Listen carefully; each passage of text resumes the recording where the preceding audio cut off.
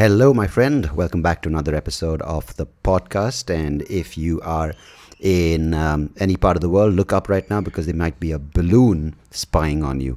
Dude, it is quite crazy what China is up to, man. I find it quite fascinating that they kind of are just creepily sending stuff out. And then, I mean, it started with COVID. It started out, first started out with like, whatever, like, what's the word? Replica products, like, imitation products, and then like a smuggled good. That's my daughter screaming. So please ignore that. And then it moved to other stuff like, the replica stuff still continues, but then they have different kinds of categories, and then everything started being outsourced. Then they sent COVID, and now they're sending out balloons. And anyway, I don't know much about it. I'm not a spy master. I'd love to be one. Anyhow, I was reading about this thing called sky trash, and that's what got me interested about talking about this on today's episode, because there is this thing apparently where there's a lot of stuff we've sent up into the sky and also now into space, and that stuff accumulates, just like how we are dumping in our backyard and we're dumping into our oceans, we're dumping and dumping. We're sending off stuff up there as well, and some of the sky trash. So of course, space trash can be satellites that are dead, which are just orbiting, and that's another serious concern now, because when we do get ready to have frequent human travel in space, we're going to have so much shit that's going to be congested. We're going to have like massive traffic, massive threats of collision with junk, which we put out there. Great. But closer to us, at a level which is accessible already, is this thing called sky trash, which is a lot of these weather balloons which are put up by countries, which 20% fall and are recovered. Apparently, this is what the article said. But a lot of the other shit just stays up there. And that's apparently what the US fighter jets brought down over the US in the past, few days. But imagine, you put up trash. And what I found hilarious is a lot of it can be just party balloons, which are going and collecting up there. And imagine you've got like a F-22 or whatever, F-18 or whatever, those crazy, lethal killing machines, and the pilot's trained for combat with actual threats and going and shooting down party balloons. I mean, this would be quite embarrassing, right? But imagine those. Have you seen those Chinese lanterns, the things you light up on the beach with a candle inside, and it just floats away and everyone starts waving at it like fucking retards? And the next thing you know, it's become sky trash and it's being shot down by an F-18 assault fighter jet. And I think that's a sweet irony. I don't know. I think we are, I don't know what the word is, man. It's just that we're in a place which we're pretty messed up with all this, the mistrust, with countries almost going to war based on balloons, countries kind of overreacting at the drop of a hat with just, it's like you're in school and you've got a bunch of assholes as classmates, but they were fine because you know what, they were assholes, but they were fine just being assholes. But now there's this hot girl in class who's joy, hot boy if I want to be inclusive, and now every asshole wants that hot thing, whether it's a girl or a boy or a whatever gender. And so their true assholeness is coming out, and at the smallest provocation, they want to fucking. Okay, so yeah, what is the hotness? We need to identify what this hot thing that everyone wants it. Is it oil? Is it information? Is it world domination? Is it nuclear power? So I feel if someone like me, some great person, identifies this one hot thing, the equivalent of a hot girl that every country wants, whether it's Ping or Modi or Putin or Biden or Trudeau or Macron. This is not like a general knowledge kind of just dropping off names of all the world leaders, but you get the gist. If we identify that and take it away and send it up in a balloon, which no one can find because a 6-year-old girl in Bangladesh blew a candle and said, I want this balloon up in the air. Or someone made a wish on the beach of Singapore saying, I'm putting up a Chinese lantern, and it just flies away with all our hopes and dreams. I think that would be a sweet kind of poetic justice to all these pricks who kind of constantly throwing us into horrible, horrific clashes which they think is important, but the rest of us have no say in because we supposedly put them there. And yeah, it's just awful. Because actually, if the planet doesn't want us here, and if nature wants to fuck with us, we just saw what happened in Syria and Turkey. It can really fuck us up, and we have absolutely no power over it. So this whole talk about we should worry about global warming because we're just worried because we're worried what's going to happen to us. But if the planet really wants us off, yeah, trust me, my friend, I think it can kick us off with all the preparations we have. We can be booted before we know it. Crazy. Anyway, man, it's really hard to see or hear what's happening in these countries right now, in Turkey and Syria, and it's just awful how a lot of it is caused by human greed, by negligence, and this disregard for other people. So terrible. I'm not going to preach or patronize, but just my feeling about it is it's pretty sad. But what can I do besides talk about it? And that's maybe in its own way arrogant and impotent, but words are all I have. Anyway, before I start talking shit, let's move on to today's guest. Dr. John Van Wyhe is a British historian of science with a focus on Charles Darwin and Alfred Russel. I got that wrong. What's wrong with me? Alfred Russel Wallace. Say that fast. Try saying it fast. In today's conversation, we talk about evolution and how it was perceived back in the day before Darwin, to how Darwin made it a scientific thing that people can study, and how its roots are so important to understand our past, our present, and our future, to where we are today, where there's, again, doubt being seeded in our education system and curriculums, where people are doubting the theory of evolution.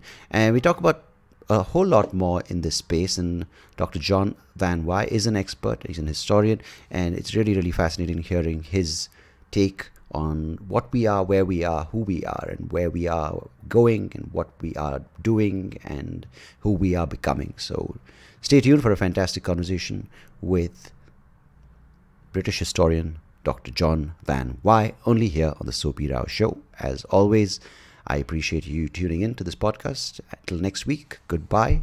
God bless. Take care of yourselves. Cheers.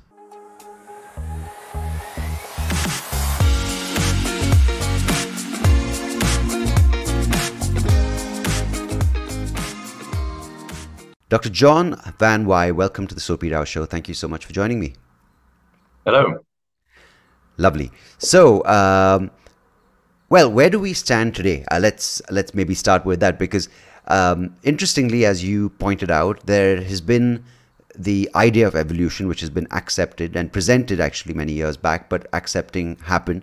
And we sit here today with the world in turmoil in some sense, but also torn apart in ideologies.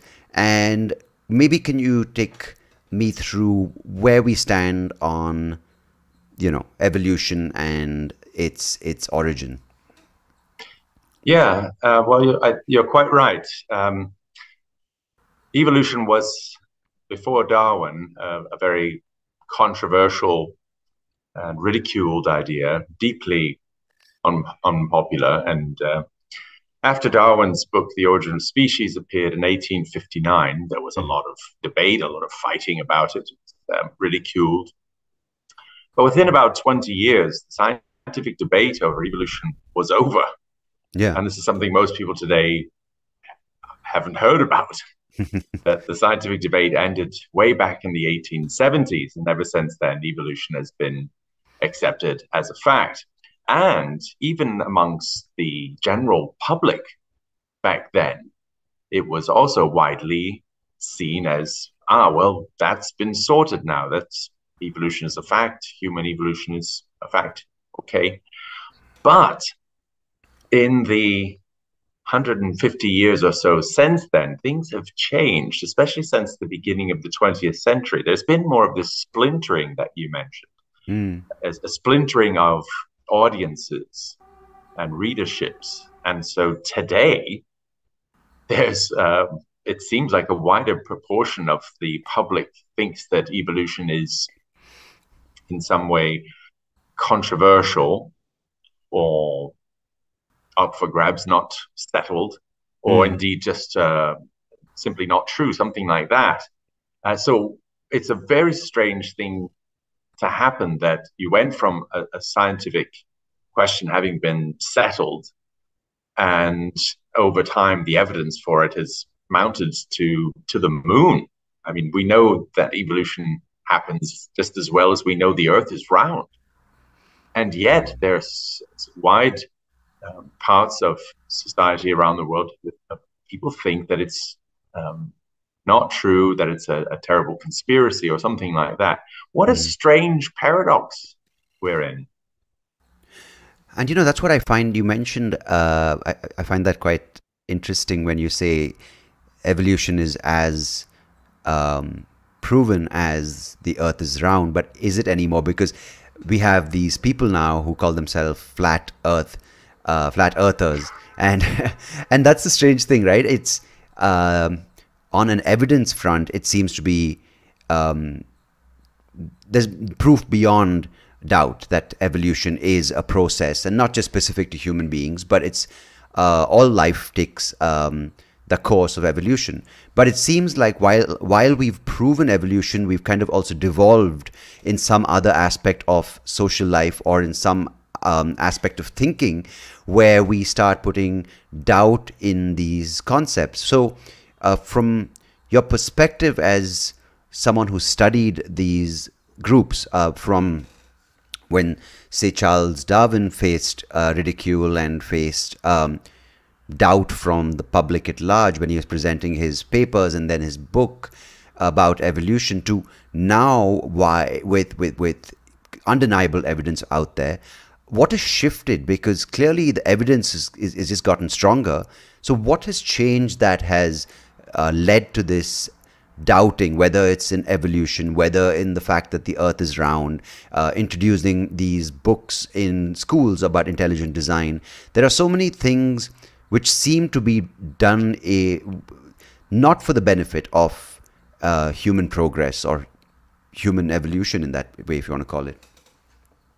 Yeah, I think the process that we have witnessed is not, let's not think of it in terms of there's more evidence and there's more science, Mm-hmm. which there is, but there's also been a vast diversification of Mm. the number of kinds of evidence, and Right. the specialization that's necessary to understand these things is so great that only experts are aware of it. Mm. And the diversification of information isn't just happening in science, it's happening everywhere else. So Yeah. there are ever more diverse kinds of information out there, which includes everything, including, for example, all of the information you could read about flat Earth ideas, right? There's who knows how many websites and books and pamphlets and videos on this subject, right? The number is increasing, the diversity is increasing. So that means that there are readerships of people who can fill their heads with that information, Yeah. just as you have in science, specialists filling their heads with their specialized information about how every little tiny nuance of evolution works. So as information in all kinds of areas expands and expands, so do the readerships. And so it becomes more difficult for us to understand or even know about what's going on in all the other areas. So that makes it, in a way, understandable why people who hear about something from a completely different area, in this case, Mm. evolutionary sciences, as something they don't know anything about except for what they've heard in their own area of information, which is, oh, that's a terrible lie or conspiracy. And it's possible to believe that if the world of information you live in doesn't contain anything else. And that's a strange thing coming to this uh, context of where we are right now as a historian, because many times people say history is the story as told by the conquerors, by the winners, right?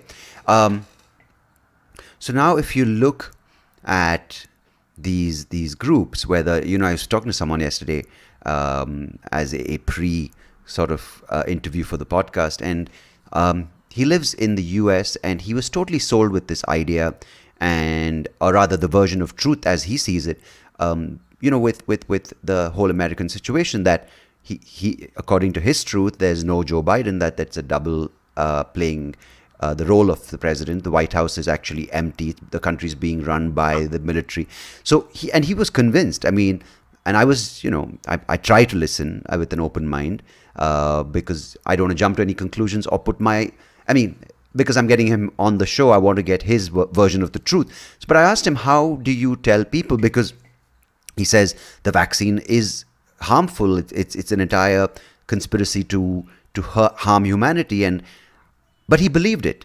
So now, who am I to say you're bonkers or it's a conspiracy, right?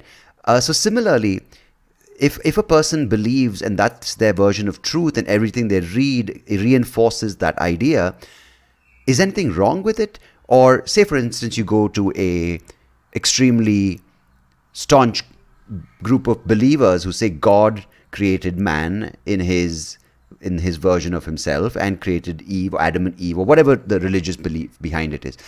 And if you say, you guys are fools, evolution is proven, it's clearly going to cause conflict. But what I'm trying to understand is, can we, as now humans who are in some form dependent on artificial intelligence, and we're plugged into the web, we have these smart devices, and there's a fear of these chatbots taking over or AI kind of replicating human behavior. So there is a lot more potential for these splintering aspects going to, this splintering happening in the future. But is it okay to have multiple versions of reality for multiple kinds of people? Because maybe just that group might not be able to process the idea of evolution. Some people might just be happy with the denying those photos from the space station that show that the Earth is round. So what is something that can make people unified just by being different or creating diverse realities or differing realities? Can that create a cohesive society going forward? I really don't think so. I think that the process of diversification and the increase of information of all kinds is a process that's still continuing, and it's hard to see it going in any other way. So you talk about people having different truths. Yeah, they do, and they always have. Yeah. For example, the idea that vaccines and vaccination are evil or harmful or part of a conspiracy. That also goes back to Victorian times. And the other scientific figure you mentioned, Alfred Russel Wallace, was a believer in that. And he wrote quite a lot about it. He thought that vaccination was terribly harmful and that the establishment wouldn't listen. Yeah. And so on. And also, even back then, it was already possible to live in different worlds of information and reading that filled your head, confirm what you already believe. And that is a dangerous thing. So I don't think the diversification is going to slow down or stop.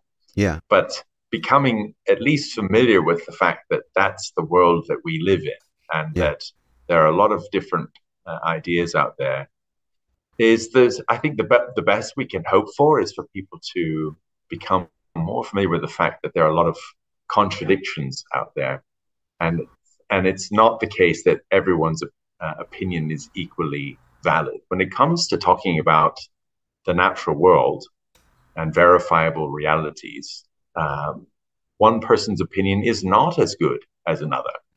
Absolutely. So, for example, you wouldn't want to consult my opinion on football because I'm not an expert on football. Yeah, and just by talking to you on today's episode doesn't make me an expert on Darwin, right? Because I'm here to learn and understand.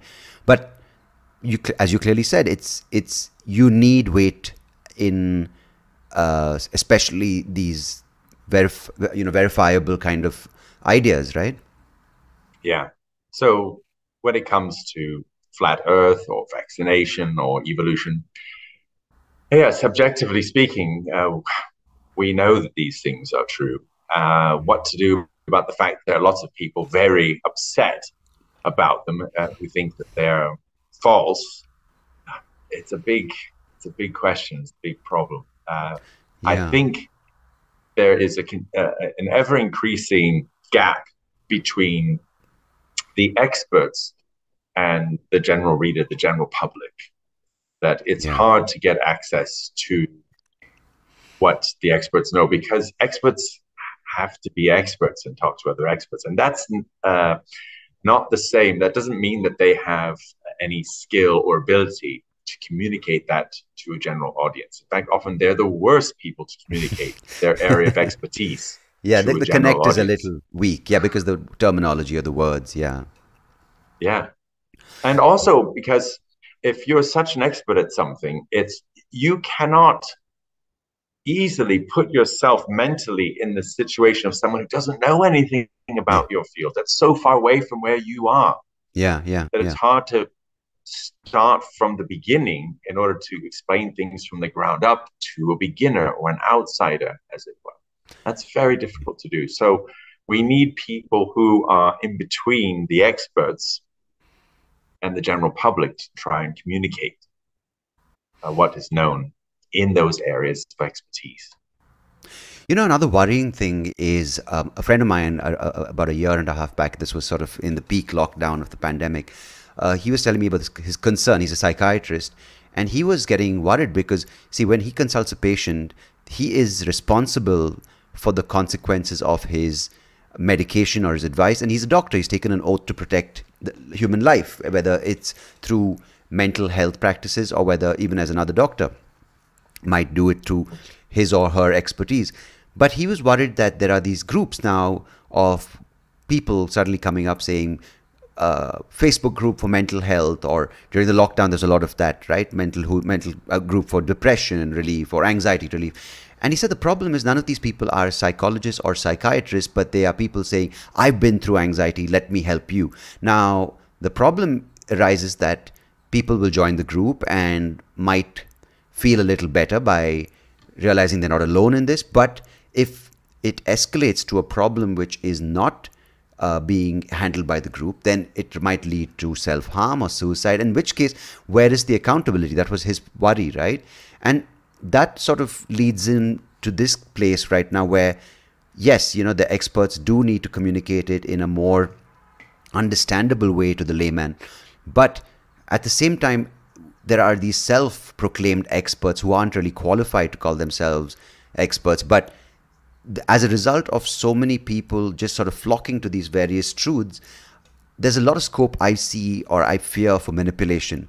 And as a result, you have these subgroups, if you want to call it, these cults. Like I was talking to someone about this in the UK, you have this group called Incel. I'm not sure if you're familiar with it, of how these boys who feel disenfranchised are flocking to this ideology that it's not their fault, but it's the women who are causing this rejection, and they should sort of boycott all kind of feminine ideology. So just as an example, like it could cause a lot of harm, and not just a passive moving forward of society, but a devolution, if you want to call it, of cohesive civilization, right?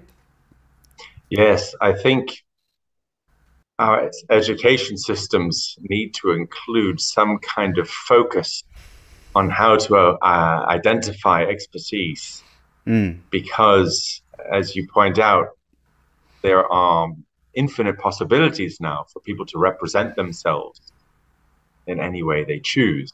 Yeah. And this even happens in my area, where you have people with no qualifications or training or competence in history of science representing themselves as historians of science, Yeah. and saying things that are absurd and ridiculous. And they also have a sort of cult and Yeah. cult-like followings. And it's, yeah, very, very cult-like in the solidarity for the cause, the belief that there's a moral cause to set the record straight, to do right, to do justice, and so on. And that kind of making things into a moral struggle is harmful in its own way, in the sense that it's not a search for truth or historical accuracy, but rather a struggle to win the argument at any cost, to find anything that will back up arguments of the cult. And so, we live in a world in which expertise, or let me say, appearing to be an expert has become very easy. Yeah, yeah.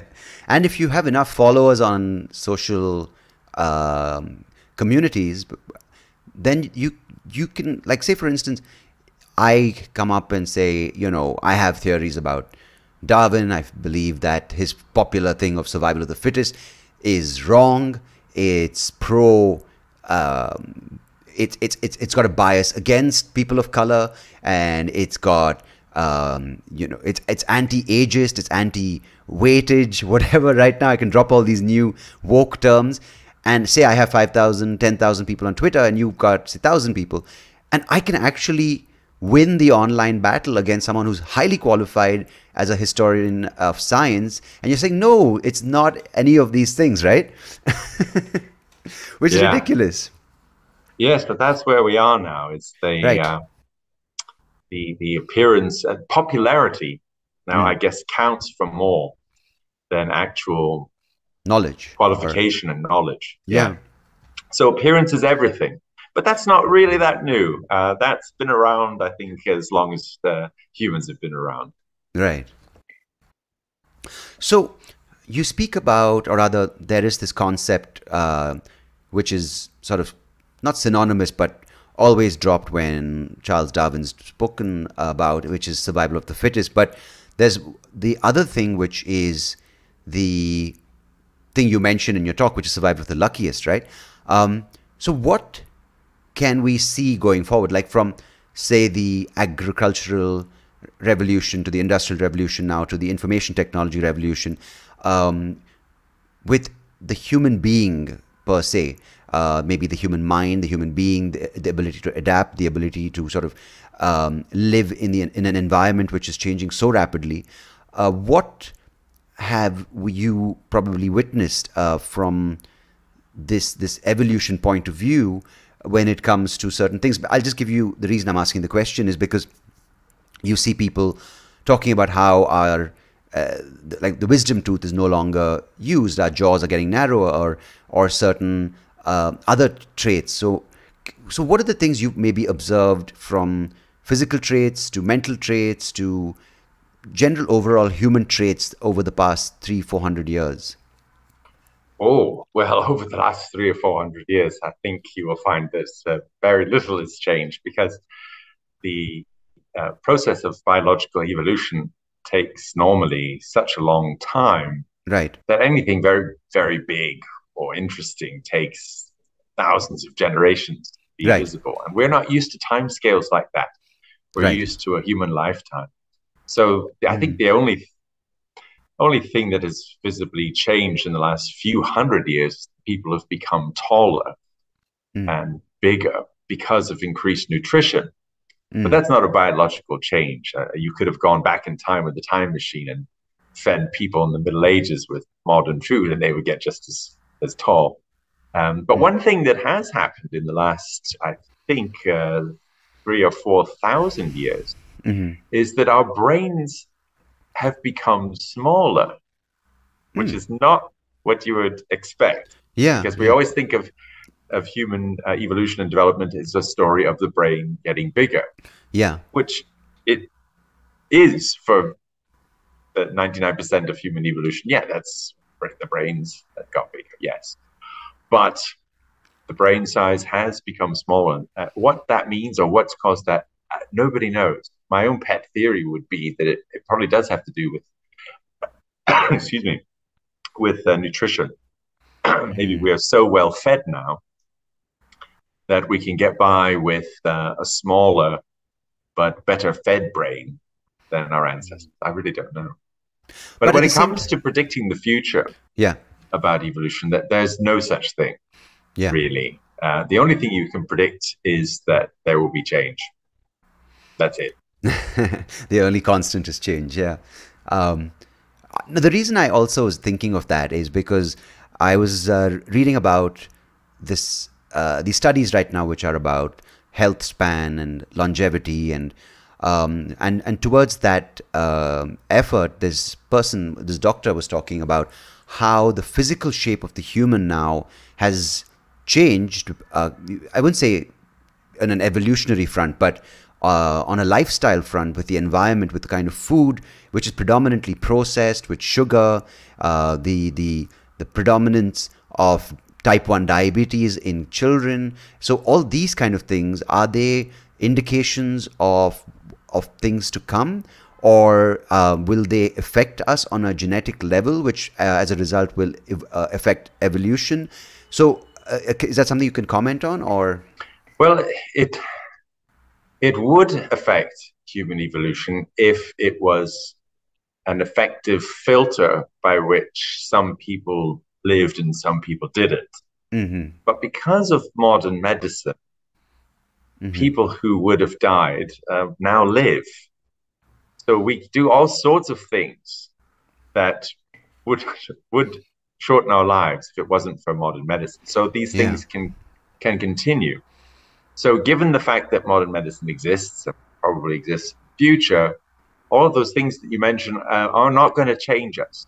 It just means that the percentage of people suffering from that form of diabetes and the other things will increase. But as long as they're still covered by modern medicine, that won't have any effect on human evolution.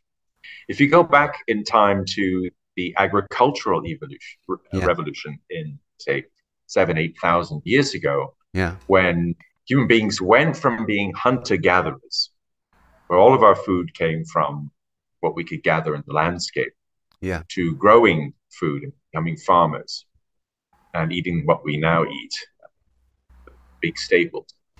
Those people were much less well-nourished than their hunter-gatherer neighbors and ancestors.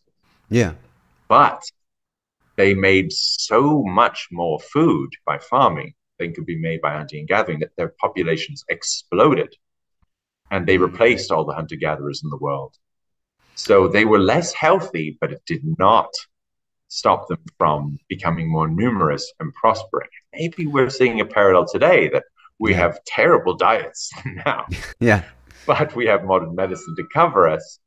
So we're still going to become more and more numerous, and it's not going to stop us. So the healthy people need to watch out. Clearly the fittest aren't surviving. Being healthy won't. Well, perhaps it still gives you some advantages, but I think living an unhealthy lifestyle doesn't seem to be enough of a hindrance when you've got modern medicine there to help out. And has that, and how does that journey work, like the evolution of medicines? I mean, is that something which is a reactionary kind of movement, or is it something that, sorry, if this is not a topic you want to talk about, we can move on, but I'm just intrigued to know, from times past, gone by, do the medicines come up in demand, or is it kind of the food determines the medicines and they kind of go hand in hand? I think it's that the medicines are need driven. So what people are suffering from, we try to find solutions. And that's always going to have an effect, on human evolution. I mean, the biggest of all is the advent of vaccination, which goes back now about 250 years or something like that, that a large-scale vaccination has been going on for the things like smallpox.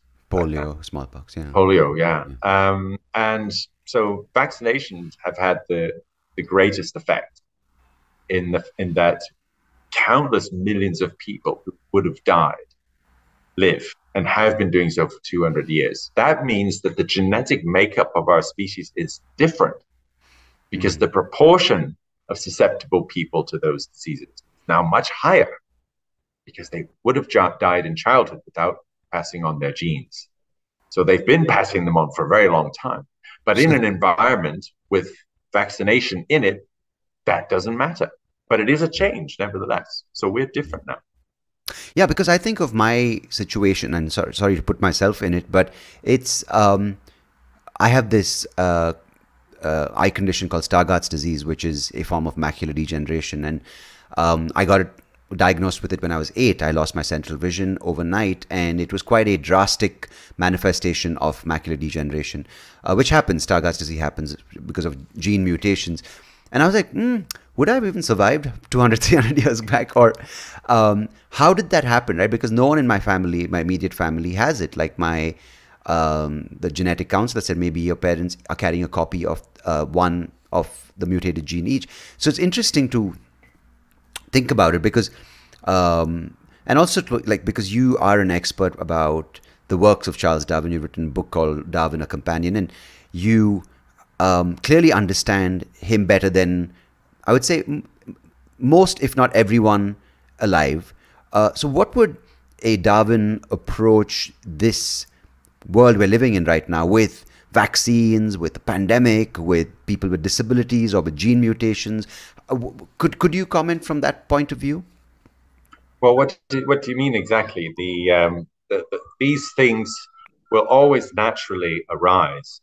And that's one of the fundamental tenets of Darwin's theory of evolution, is that variation or variety in offspring of everything, plants, animals, fungi, spores, is constantly happening.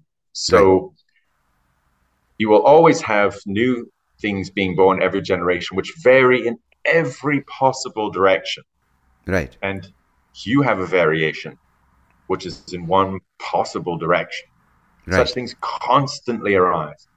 Now, Darwin's process is that anything that varies in a way that is so harmful that the organism doesn't survive long enough to reproduce means that that kind of variation won't spread, won't proliferate, won't become more common.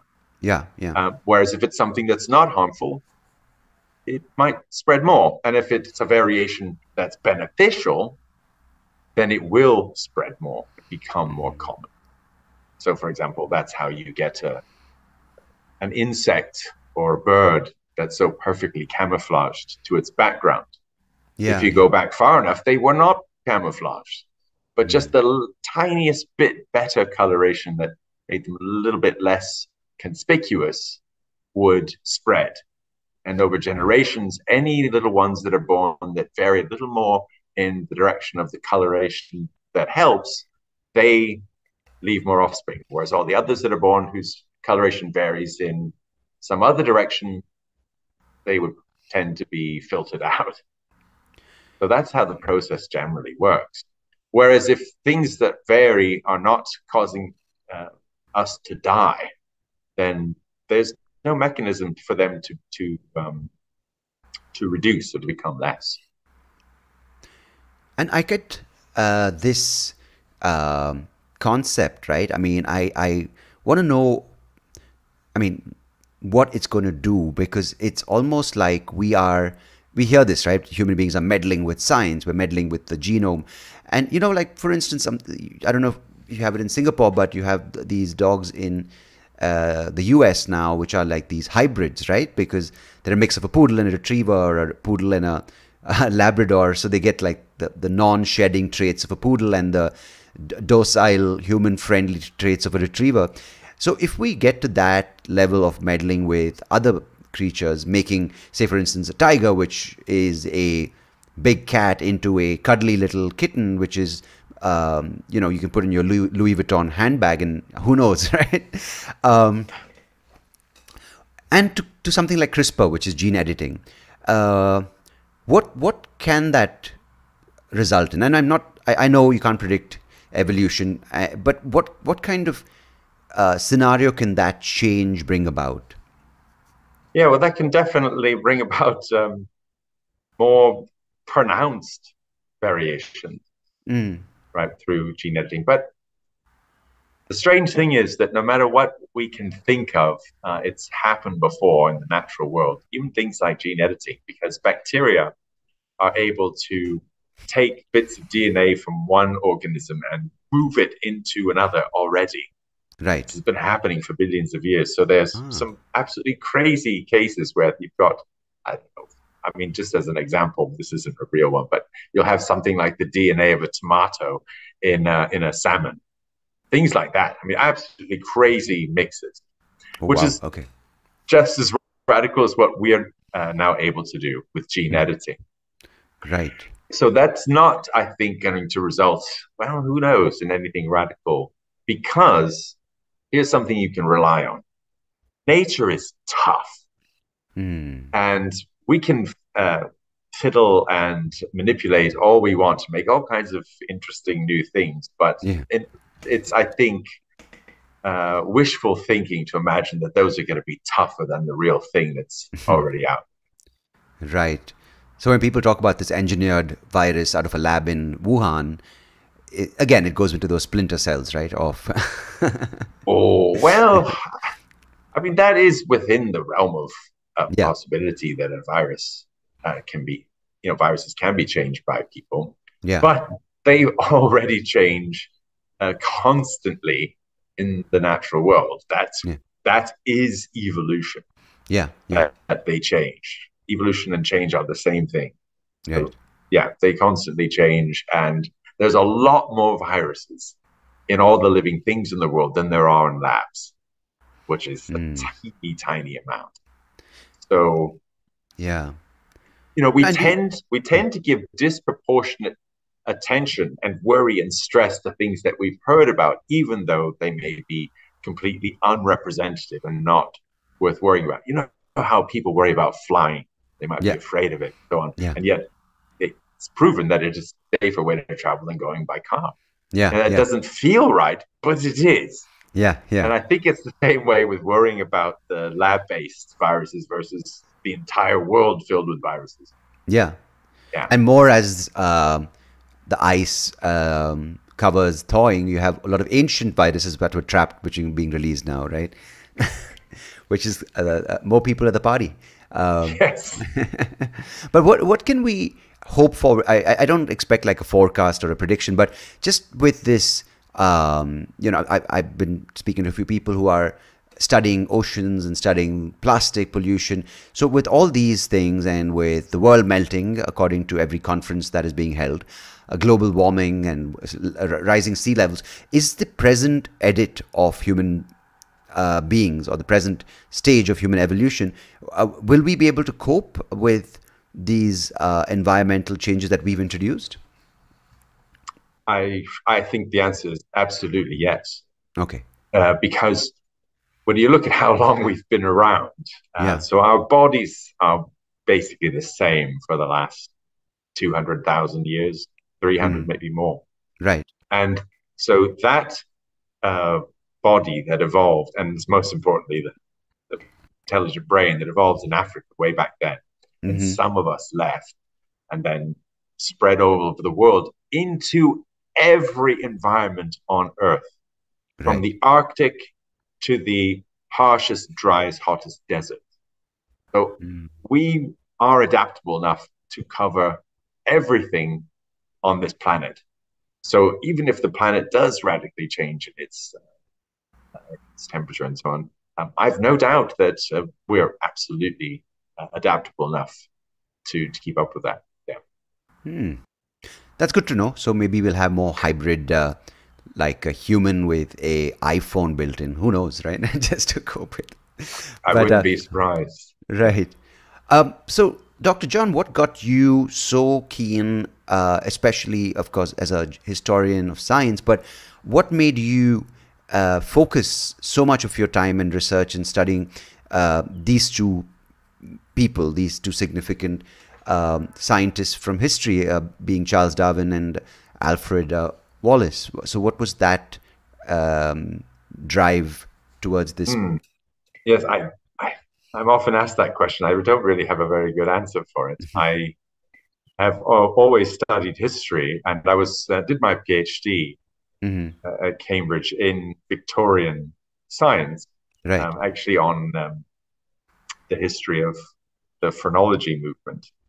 And Darwin was a very peripheral figure to my research there, but I wanted to look more at people's ideas of nature and how science worked, and being a bit of a amateur naturalist myself, very Hmm. interested in the natural world and living things, the overlap between the Victorian period in science and Darwin, I think naturally led me in that direction because Darwin is, as a historical subject, I find one of the most interesting figures to study, particularly because he had a knack for noticing things that other people had never noticed before. Some people Hmm. are like that. They notice something Hmm. everyone else has had right in front of them, never really noticed or thought was important. And then if that person then does a lot of work on it and, and says to everyone, aha, look, this is actually important and not insignificant, then they can really change things. And Hmm. so, yeah, that can be very interesting. So there was a time when I knew a bit about Darwin and I had learned that he had come up with this theory of evolution, but for 20 years, he kept it a secret. I found that a very sort of dramatic and interesting idea, story that he knew Hmm. where we come from. He knew how life on Earth works, that it Hmm. had changed continuously all through the history of the Earth, and others, nobody else did. I found that very dramatic. I wondered Yeah. what was that like. Unfortunately, once I really had become more familiar with materials and so on, it was my lot to stumble on the fact that that famous part of Darwin's story is wrong, that he didn't keep his theory a secret for 20 years. Oh, you didn't? Okay. Okay. Okay. Yeah, this was an idea that arose only in the 1950s and 60s and then became hugely popular and influential until by the 1980s and 90s, everyone believed it, experts and non-experts alike. And that is one of the ways that science and every other kind of information works, is that some stories are just, they sell better, they're Yeah. preferable. Yeah. And that unfortunately counts for more than if they're true. Mm. I'm sure you know many examples where, And it's a sort of reflection of the appearance matters, right? absolutely, yeah. Mm. So the example of Darwin unable to talk about evolution because supposedly society was so conservative and science would have been so prejudiced against, made it impossible for him to publish in that early time. It Mm. makes so much sense on the Yeah, face of this oppressed scientist trying to fight the shackles of society in it. that Yeah, time. yeah. It just sounds It's like this, and yeah, that's the story we want. We want the story of heroes and villains, right? We want the story of the saviors and the saved, um, the yes, dark and the light, the good and the evil. So, in some sense, we want Darwin to be, you know, Harry Potter. We want Darwin to be the person who's under the realm of torture from the queen or the bad, whoever the bad person. Yeah. yeah, yeah, exactly. So a lot of my work then has been looking at how the stories have changed and Hmm. why. And why did they change? So, for example, people have been telling the stories of Darwin and Wallace and others for over 150 years. Hmm. But people tend to read things from only about the last 20 years or so. Yeah. Okay. And so it's like we were saying before about having an information group that's diversified in one way and you have your head full of one kind of ideas. Yeah. Then when you encounter something else, like say you read a book from 100 years before about Darwin, you see it in your way. Yeah. You Yeah. see Yeah. it as confirming your view. And what I've been doing for quite a while is looking at what people used to say. And when I noticed that it is very different from what people say now about the same thing, and Mm. they have the exact same evidence before them, like the same letters or whatever, Yeah. then you have to wonder, well, hang on, how is this story completely different now? Nothing new has been found out since way back then. And so I trace back how the stories, going back through biographies and articles and books, going back 100 years or more. And then you can find where different elements of the story first arose, where people often just made a mistake. But if it's a mistake that makes the story more dramatic or more interesting, it will spread. And eventually some of those can come together and you get a story that is fundamentally completely false and bears Yeah. no relation to historical reality anymore. But it's preferred by everyone. And It so almost it's sounds very like the hard to try to origin set those right. of modern day religion as well, in some way, right? Because there are a lot of people who say that the person they call the Son of God, Jesus Christ, was actually just a man who was protesting certain things that the Roman what do they call him? The Roman prelate in that region was doing, and he was more of a Greta Thunberg than Son of God. And the story that was told then was much more glorified. I don't know. I'm not an expert, but I've heard one version of this. So it seems like it's much better to have him as the Son of God who was resurrected in 3 days and walked on water and, those things than just this annoying teenage, kind of prehistoric or medieval or or ancient Greta Thunberg. I don't know why I'm mentioning her name twice, but it's just Yeah. No, it's that's I know the evolution of the stories in Christianity is exactly the same. They have yeah, also changed dramatically over yeah, time, and yeah, the idea of and that biblical scholars have written a huge amount about this. We know about this in great detail. This is another example of the distance between the experts and people in completely different areas. The experts know all of this. They know but where we the want the People story magazine came from. version. Yeah, but Yeah, so the idea of Jesus being not an itinerant preacher, but being the Son of God is a story whose origins we can trace. We can see how they changed. Now, as a historian, I would wish that my readers would find that argument to be of more weight than tends to happen. So, for example, if I can show my readers that you think that it's unquestionably true and obvious that Darwin was afraid and kept his theory a secret for 20 years. yeah, But I can show you that no one ever said that or thought so yeah, for 100 years until that began to be tentatively suggested. And I can show you the story emerging 100 years later and gradually becoming stronger and stronger. That's where the belief comes from. yeah. And yet, once you've shown its origin, then to continue to believe on it as a historical fact, I think is a shame because it's Yeah. not true.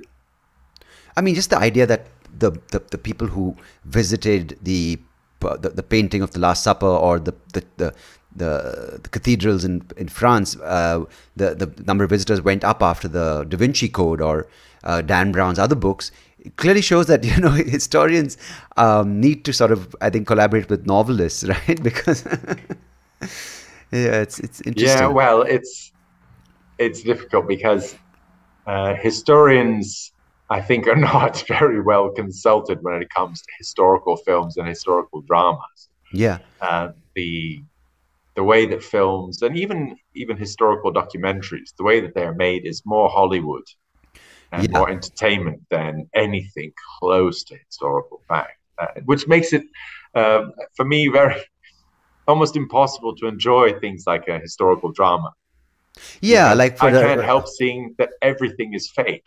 like a Downton Abbey for you must be a nightmare, right? Because Yeah, exactly. The way it's not just that the set's wrong and the clothing and so on, but also the way they speak and the things that are going on in the story are the kinds of things that can only happen to people that only people today would think of. So what you have are people from our time put back into the past and wearing nice clothes, but what the story you're watching and the dialogue and the feelings that are all completely fake and couldn't possibly have happened that way. it's a So projection of the truth as a modern what's a person sees it. projection of the present? Of the present, right, Yeah, right. into the past. And as a historian, I can't suspend disbelief enough usually Yeah. to enjoy them. I kind of I can't empathize with you because I'm not a fellow historian, but I kind of understand the idea because I like reading historical fiction. So I read people like Conn Eagledon or people like that who write about, say, Caesar's Rome or about the War of the Roses. And what they do say is that we try to keep as much stick to historical fact and take liberties with the character. But the reason I bring that up, along with what you just said, is how hard was it beginning out on this journey of studying these two scientists' work?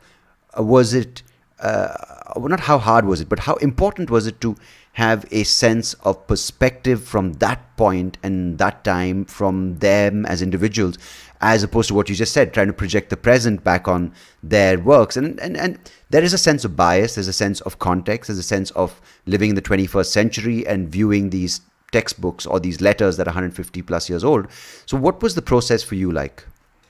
Well, that is the process of becoming a historian. It's gradually, very slowly and painfully starting to get it, starting to understand the differences between the time you're investigating and the present, starting to understand how an untrained modern reader can go to an old book like one of Darwin's or the Bible or anything, and they can read it, and the words might be in English and it seems to make sense, but their ideas that they have from reading the text are completely wrong, in the sense that they bear no relation to the time when that was made.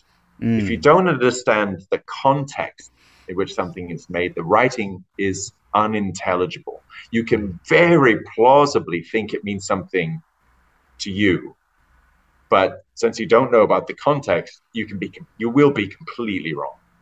And that's something that takes a very long time, and it's not something that you either get it or you don't. It's a gradual spectrum. You gradually get better and better sense of the time and the context. And I can go back and read things that I've read before and see things in them that I missed before, that I didn't appreciate before, that this little turn of phrase was referring to something that had meaning back then. And if you didn't know that, you would miss it. You would understand what the writer was saying. So when people read old things today, that is the major problem, is that we read them ignorantly, as if they were speaking to us. They weren't speaking to us. They were speaking to people at the same time. And all their ideas and their whole world is gone. And so we don't know what they really meant. That's true of every historical period. So from such an important discovery about yourself as an individual, as an academic, as a scientist, when you have to put yourself painstakingly at times in and remind yourself constantly that this was not spoken to or addressed to a person of my time, but you constantly have to keep that as your landscape when you're trying to paint or repaint this picture, restore this picture. So all these processes are time-taking. They kind of are also a very sort of inward in some way, to remind yourself, to understand yourself and not project your dominating trait onto that situation. So what has that left you with, and maybe something that can help people make sense of this information overload era we're living in? So what are some of the things, if any, that helped you shape your perspective and also shape you into a person that can view things in context? I think the best analogy that occurs to me is that it's a bit like being a translator. So if you speak more than one language, as you probably do, and as I do, if you want to tell someone who speaks a different language what something is about, what it means, and so on, it can be very, very difficult. And when you're trying to explain what people thought or were saying in the past, it's similar. Right. You have to translate it.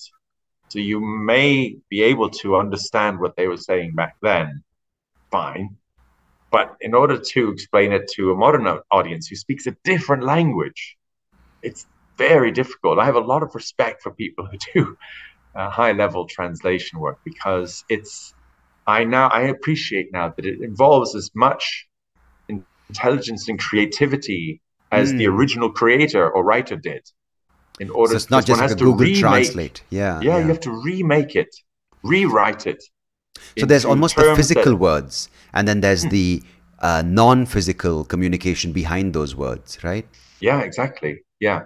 So yeah, it's difficult to translate all the nuances, right? And it's frustrating as well, because you really can't do that when you're trying to share with people that this is what they were saying and this is what they were doing, and your readers or your listeners can only get so much of it despite your best efforts. But yeah, that's the circumstance that we're in. That you do your best with the translation and you do your best with communicating, but it will always be a struggle, which, well, maybe some other way of explaining might have been better. We always have to work at.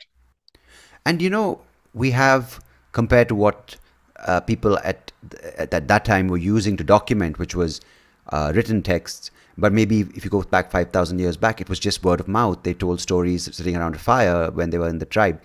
To now we have YouTube, we have podcasts, we have documentaries, docu-series, we have Instagram stories, we have TikTok reels, we have so many different ways to capture the moment or that particular experience. As a historian, what do you project in 150 years? How would people interpret you and I talking today on this podcast? Well, I think that the same game rules will still apply. That they will live in a very different world in which they will speak differently, have different ideas, and so on. And understanding people from the past will be exactly the same. It was very difficult. I don't think things are really that fundamentally different today than they have been for the last 100 years. For example, the other night I watched on YouTube a movie that was 100 years old. It was a silent movie with Buster Keaton. It was hilarious. Ah. From 1922. Now, that's a completely vanished world. Right. All the people back then, they're dead. Their ideas and the way they spoke and the references and so on will be lost almost. So as a historian, I do get more of it, I suppose, than most people today would. But still, it's exactly like what you're asking. People in the future will have access to videos of us and our sounds and so on, but we already have access to people 100 years ago. We can listen to them, we can see them, and we don't get it. So, for example, when you see say a World War II movie, yeah, soldiers talking and so on, but they sound absolutely nothing like soldiers did in World War II. We have thousands of hours of recordings and films from that time period. The way they spoke, their humor, and the way they moved and everything, you can see it exactly like our future descendants will be able to see us from YouTube or whatever.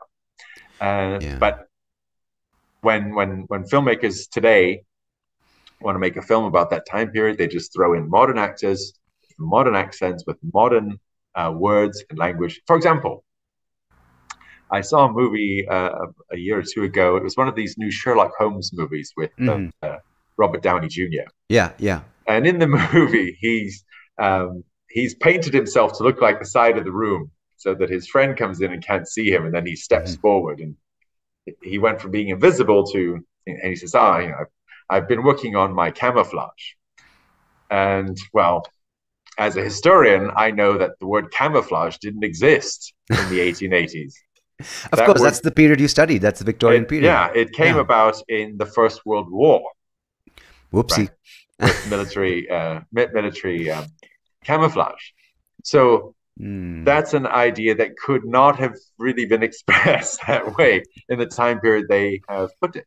But there are more serious cases. There's the one in, to talk about the Bible again, there's a famous example where in Bible, Jesus is talking to a man called Nicodemus. And they have a conversation in which Jesus tries to tell him about how you need to be born again. And the story is originally written in Greek, about all of the New Testament is in Greek. And Nicodemus doesn't understand the word and asks for clarification because he thinks Jesus is saying that you have to be born again from your mother. And Nicodemus says, what? How am I supposed to crawl up in my mother's womb? And Jesus saying, no, you need to be born from above. That's what he means. But that misunderstanding only happens in Greek. Whereas Jesus and this man didn't speak Greek. They spoke Aramaic. Mm-hmm. But that word cannot do that in Aramaic. You can't have that misunderstanding about from above or again.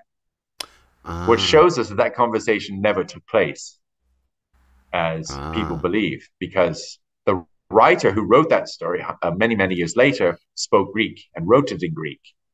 But that discussion could not have happened in Aramaic because the words are wrong. That's such a powerfully strong and dangerous message at the same time, right? Interpretation, translation, and sentiment. These are such important things which are at the basically they're on the receiving end of an merciless onslaught. So which almost goes to say we are in such a powerful time with information reach and information access, but it's one of the most dangerous times as well.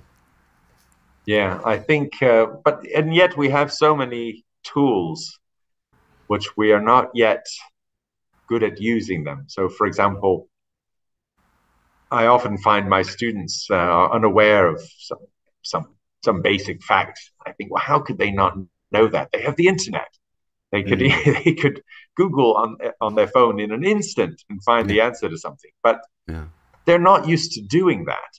They're not very good at getting that kind of factual information from the internet because they spend most of the time using it for entertainment and social media. Right. So it's out there, but we're not very good at using it yet. Right. No, I think this has been very enlightening, Dr. John, because as I told you before we started recording, it's so important to get people like you to explain the process, to explain the hard work, to explain the commitment behind a certain purpose in your career, and to also show people that it's so important to understand context and to also not project your version of the truth or your present onto certain situations.